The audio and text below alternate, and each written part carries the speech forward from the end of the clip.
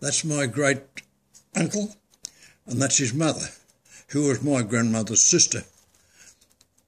That photograph was taken about 1914, because that's about the time he enlisted. And who was the soldier, Max? That's my great uncle. What's his name? Arthur Benjamin De Browghe. And what happened to him? He was killed.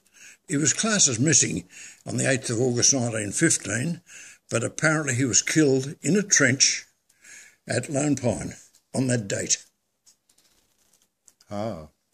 And do you know if there are any other photos of him around in the family? I don't know of any.